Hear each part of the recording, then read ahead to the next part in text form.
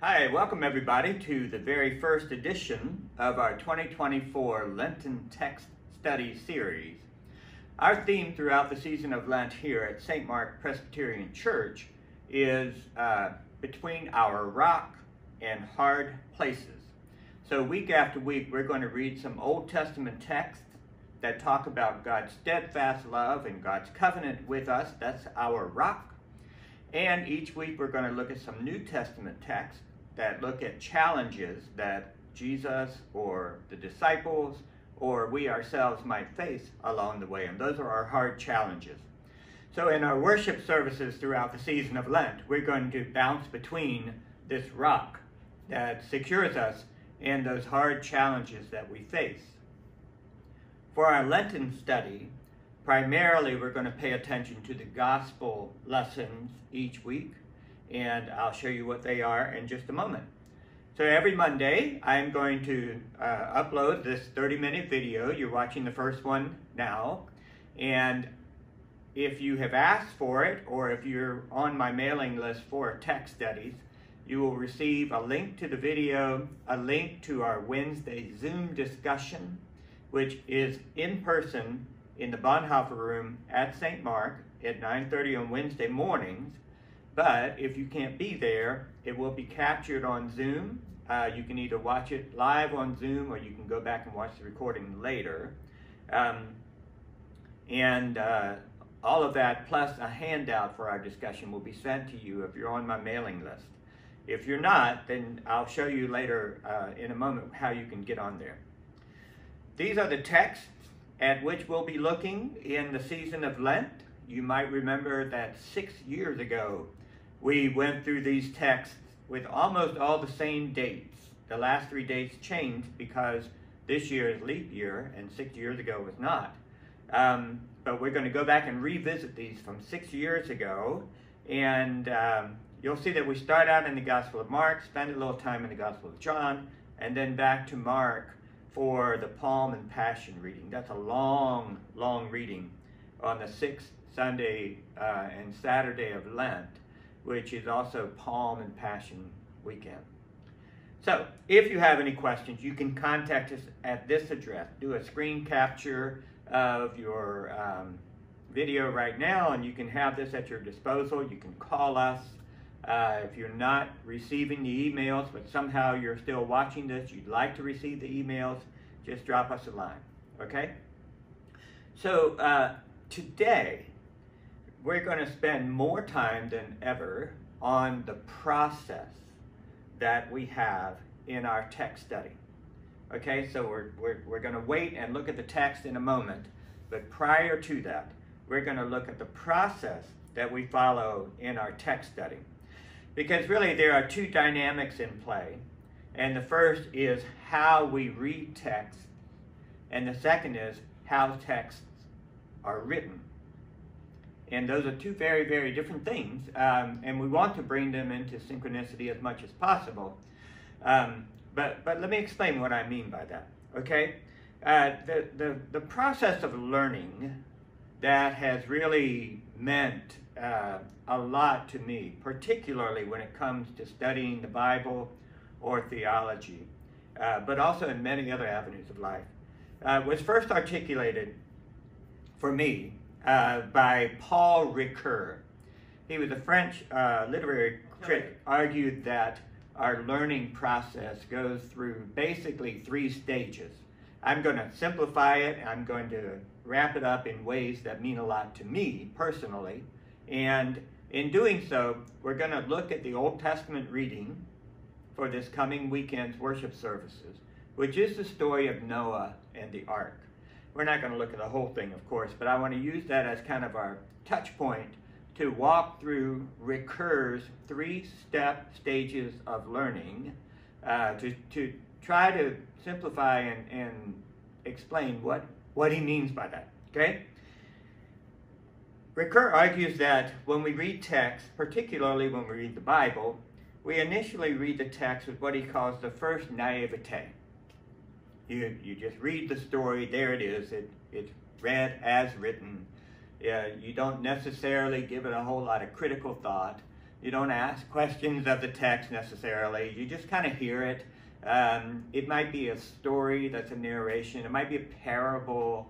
It might be a teaching text. It might be a bit of history. But whatever. You just read the text as a text, and you read it with the disposition that Rick Kerr calls the first naivete. It's not a criticism. We all begin that way.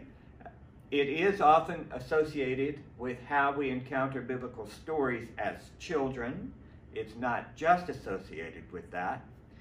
A colleague of mine years ago had read a study that said most people's approach to the scriptures haven't changed since they were 8 years old. So at 8 years old, they just learned a certain way of reading the Bible, and they just hung on to that. It's what the Bible means to them. And at 8 years old, it typically means that we're reading the Bible with what's called the first naivete. We read a story, we don't ask difficult questions about it, we don't look for internal interrogations or anything like that. We just read the story and take it at face value. An example would be the story of Noah and the ark, right? Many of us encountered this story as children. And when we did, it was just a very lovely story. We have in our house a little quilt that someone made one of our children when they were born that has Noah's Ark and all the happy animals and so forth. And it's a story that captures our imagination, you know, what's it like to be on this boat for 40 days, 40 nights with all these animals, the monkeys, you know, they were fun. How to deal with the elephant, how to keep the lions separated from their natural prey, you know, things like that. And we encounter the story, and it's a flood, and it's a happy boat, and everybody on the boat is saved from the flood, and after the flood, you know, they get to rebuild life. And that's the first naivete. Just read the story the way it's given to us. And you know, a lot of times that's good enough for us. We stay there. We hear a parable by Jesus. We just stay in the topical reading of it, that first naivete. And one can be in this stage of reading and be happy. It's fine. But I think it's not as rich as it could be. And I think sometimes we call it simple faith, and I'm not sure if we always should call it that. Because sometimes life comes at you sideways. And when it does, it forces us to see things that perhaps we didn't notice before. And we enter what Ricoeur calls this critical stage of reading. A critical stage. So like with the Noah story, you know, you look at it when you're 8, and it's just this great little story of all the happy animals being saved. And around 13, you look at it and say, well, but the other animals died. The bunnies, they died. Sweet little bunnies, right? And you start to look at the sheer destruction in that story. I mean, you got 8 humans and 2 of every kind of animal, happy in the ark, perhaps, but everything else dies, and everyone else died. This is a tragic story of enormous proportion, and that does things to you, right? It makes you start questioning the story. It makes you start questioning God, who sent the flood. It makes you question whether the story is literally true or meant to be, you know, a parable of some sort. It makes you study, you know, where the story came from. There are a lot of things that plunge us into this critical moment. Sometimes we enter it deliberately, and when we do, we can process our way through, and maybe that's safe, or maybe that's helpful. But sometimes we're just plunged into this critical reading because, you know, we read the story and we realize everybody's died except for these 8 people. Or sometimes the text itself doesn't let us treat it as a simple story. If you read the story of Noah carefully, you'll see that some parts of that story use the language from the first creation story in Genesis chapter 1, and some parts of that story describe things using the language of the second creation story in Genesis chapter 2. Once you know that there's a first and a second creation story and they don't tell the story the same way, now you're looking at a story that seems to be weaving together what might originally have been two different stories. Also, you may run across the interreligious dialogue that says, a lot of ancient cultures had a flood narrative in their history and in their story that became part of their religious understanding. It wasn't just the people of Israel who had a story like this. So now you got a different kind of complexity there. How are those stories alike? How are they different? If those religions didn't have Noah and the family, who did survive? How did that happen? Why should I say those stories are nonsense while this one's true? Right? There are questions that come up internally to the text, comparatively among different types of texts, whether we're talking inside the Bible or outside of it. And they're real questions. They're real questions. They're questions that people who want to know the truth, people who want to honor and serve God, these are the questions they ask. So this is a time of critical thinking where that first naivete is kind of broken open, and we can't read the story like that anymore. Whether it's the destruction or the comparative literature or the internal dynamics of the story, something's not letting us read it like we did when we were 8 years old. And this is the critical phase. And in this critical stage of reading, I would encourage us to have courage and go for it. This is what we do mostly in our text studies. This is not a Bible study where everybody just kind of reads the story and tells us what you think about it. We are looking deliberately, critically at the story, and it can be done faithfully. I want you to know that. But it can also be a phase where you just kind of get stuck. The stories all become too complex to mean anything, and you can become jaded about the text if you look closely at the internal dynamics, comparative text, and so forth. But this is the critical phase. And then Paul Ricoeur argued that on the other side of critical thinking, there is what he called the second naivete, where you look at the story and you begin to see it as a story, not like you did originally, that maybe, it's literally true, or it had to be just like this, or look at the happy boat. But you see it as a story, yes, of destruction, yes, that's similar to other stories in other traditions. All the stuff we went through in the complexity stage are still there, but now on the other side of complexity, we look at the story and we say something like, imagine you're living in Israel and the northern Assyrian army has invaded and has taken away a number of people in exile and just doing sheer destruction of those who are left behind. Okay? Just imagine you're in that moment. Let's say you're one of the exiles.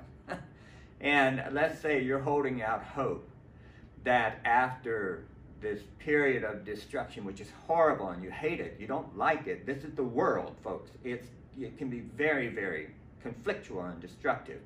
But you're hoping that at some point the exiles will return and be able to begin anew. How do you say that story? How do you fix that story in a way that can be meaningful and hopeful for people?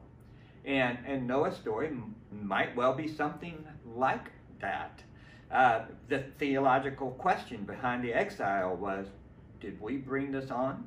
Is this God's punishment for us?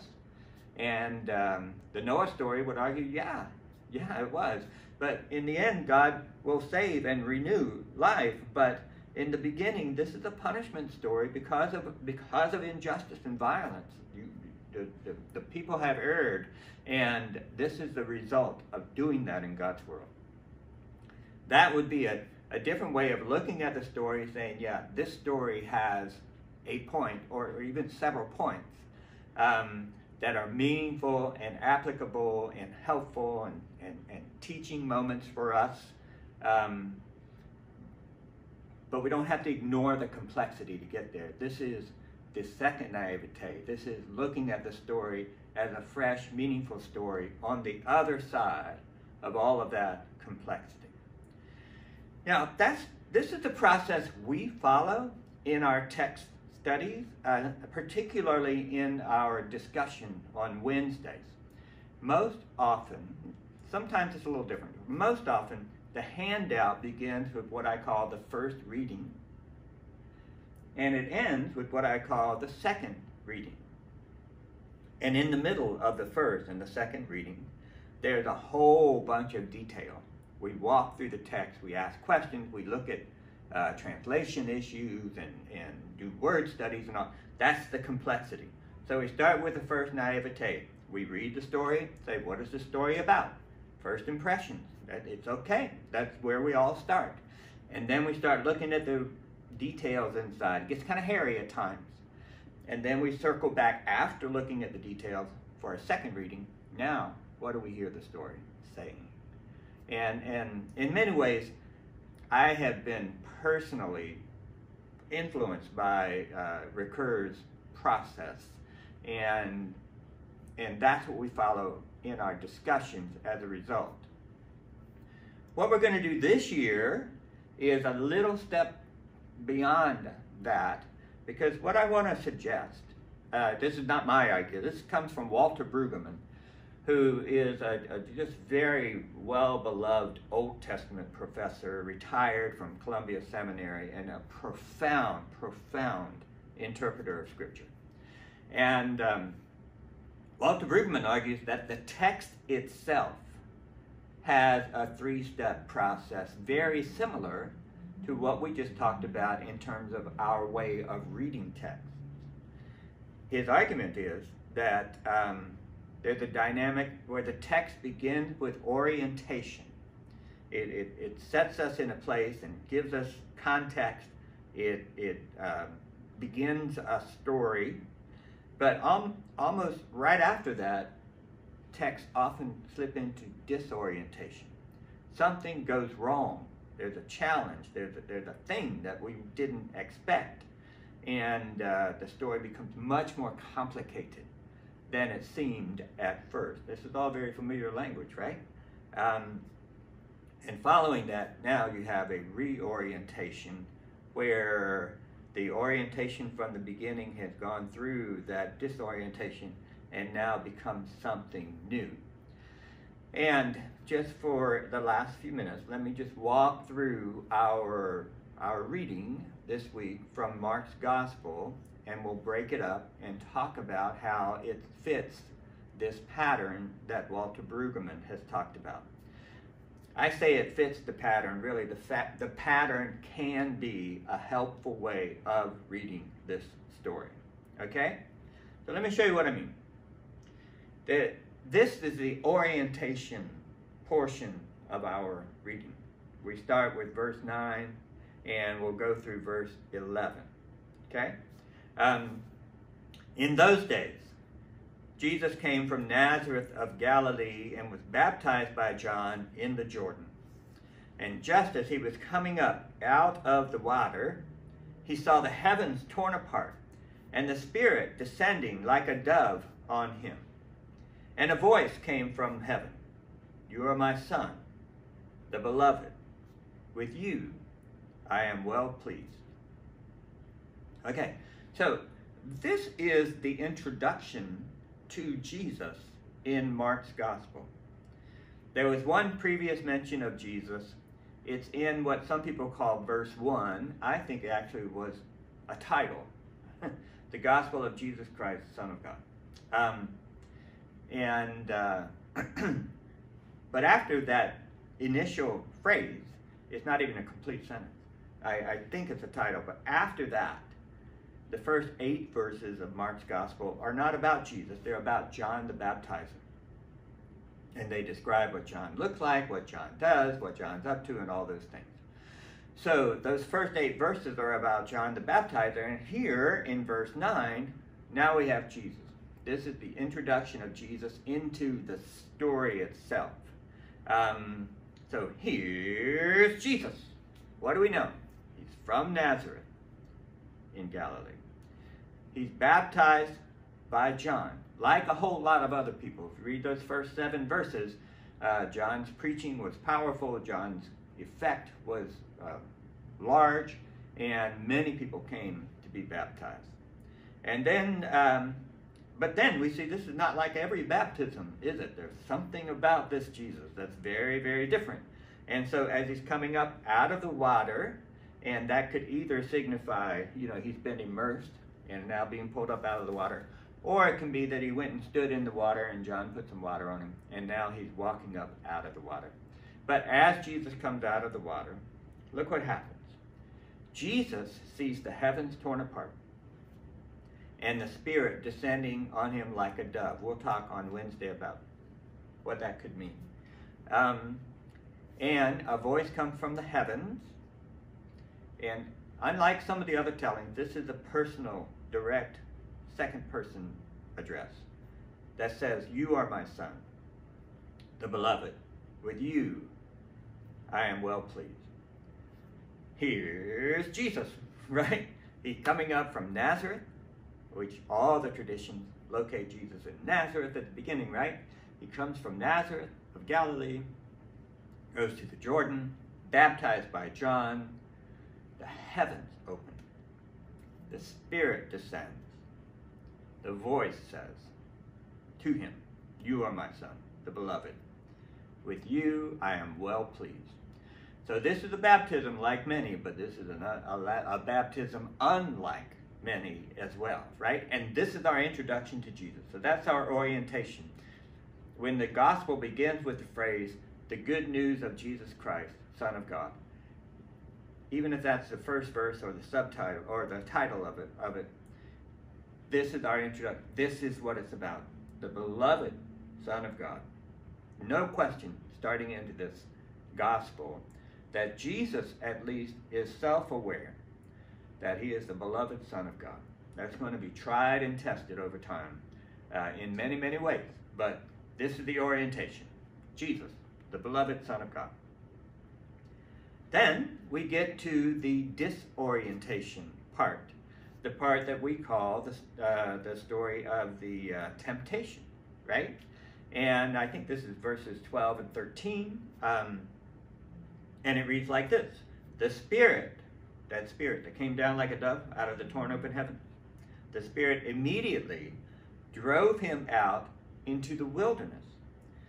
He was in the wilderness for 40 days, tempted by Satan, and he was with wild beasts, and angels waited on him." So now, this is what it means to be the beloved Son of God.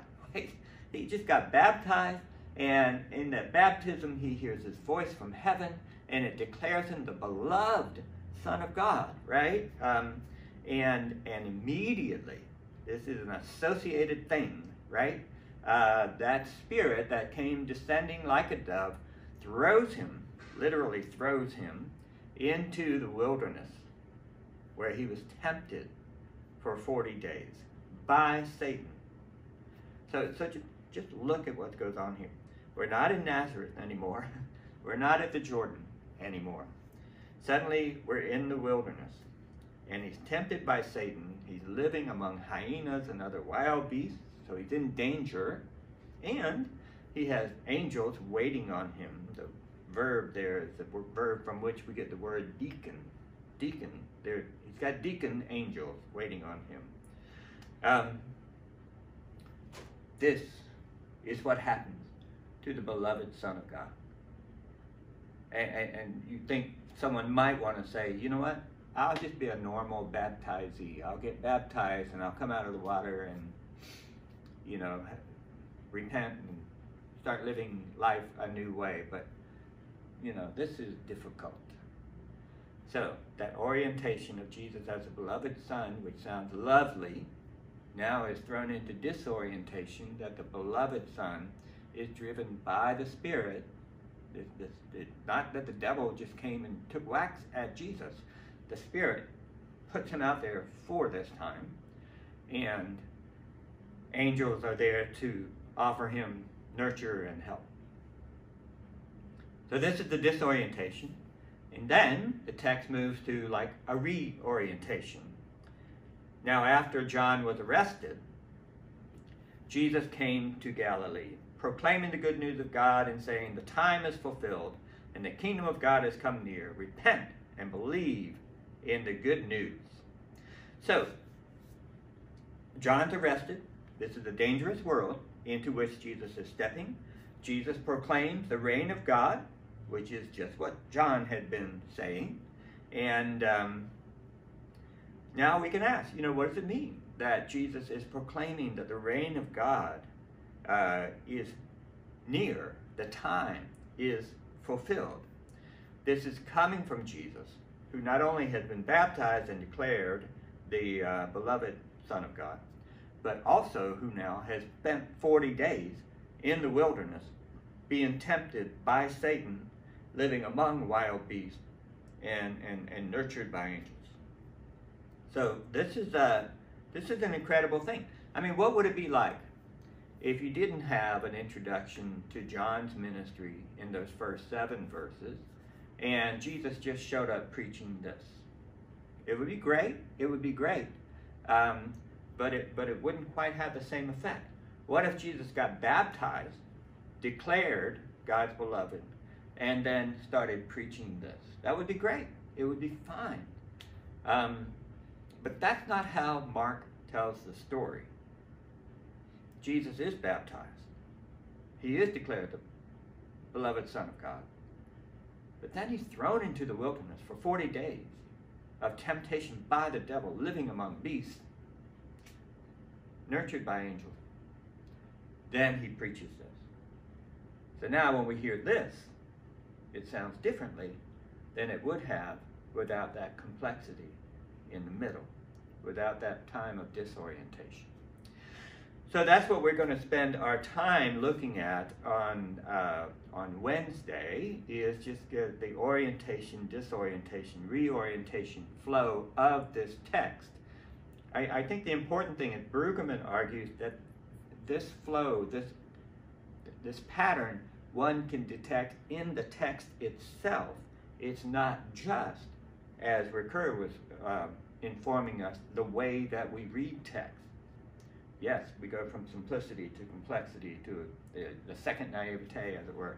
But the text itself is written in that kind of way, and you can read it deliberately from the text that way. So that's what we'll look at on Wednesday. Thanks again. If you have any questions, email us here or call us here. And I look forward to seeing as many of you as I can. Thanks. Bye.